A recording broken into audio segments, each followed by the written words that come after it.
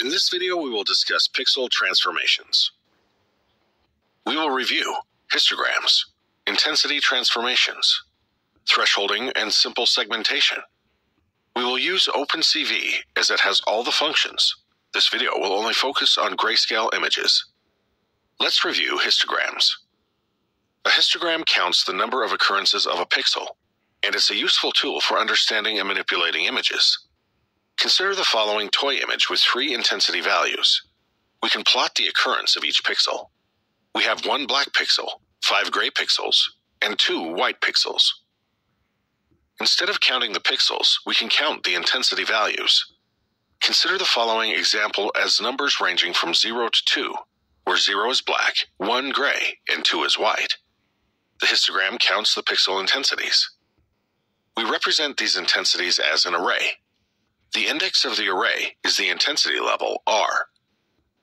In most images, we have 256 levels, representing the count of the different intensity of gray levels. Consider the following image. We can calculate the histogram as follows. We have the image, the channel we would like to calculate. In this video, we use the grayscale, the number of channels. Finally, we have the range of intensity values in yellow. We can plot the histogram as a bar graph.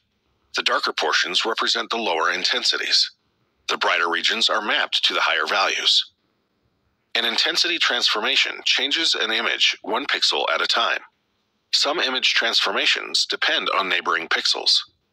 An intensity transformation T depends on only one single point, ij, in the image array F. The image array F is converted to array G. The transform also operates on the intensity of gray levels R, mapping them to S. This changes the histogram. Let's apply a simple transform to a toy image. We apply the following linear transformation to the image array F, returning the array G. We apply the transform at the pixel located at the first row, first column. We get the following result at the same pixel location at array G. We apply the transform at the pixel located at the second row, first column. We get the following result at the same index in array G. We repeat the process for the entire array. Let's see how the transform changes the histogram. We have the histogram. Each pixel intensity is a function of R, or histogram R. The transform maps each intensity value at R to S. We have the new intensity values S and its histogram S. Let's see the relationship between histogram S and R. The value of histogram R has 1 intensity value at 0. When applying the transform to R, we see the intensity value of 0 is mapped to 1. The histogram S now has 1 intensity value at 1. We see the intensity value R equals 1 is mapped to 3. The histogram R has a value of 5 at R equals 1. In histogram S, the value of 5 is mapped to S equals 3, and so on. If we plot the histogram after applying the transform, we see the histogram is shifted and scaled. Image negatives is where we reverse the intensity levels of an image. Consider the following image. It's difficult to make out details. Applying the following transform will reverse the intensity levels of the image. We can apply the transform as an array operation as follows. The new image looks like this. We see the details are much more evident. The following plot shows the histogram. We can overlay the transform as a function of the intensity. The function maps the lower intensity values of 0, 1, and to 255, 254, and so on.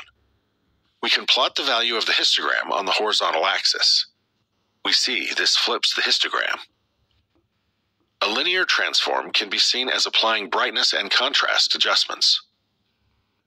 We can use the following linear model, where alpha is simple contrast control and beta is simple brightness control. We can use the following values. Just changing beta, we can adjust the brightness. Rather than using array operations, we use the function convertScale ABS after applying the transformation. The function scales, calculates absolute values, so the intensity values fall in the 0 to 255 value range. We see the image is much brighter. We see the histogram of the bright image has shifted to the right. A lot of the intensity values have been mapped to the point value of 255. We can adjust alpha to change the contrast.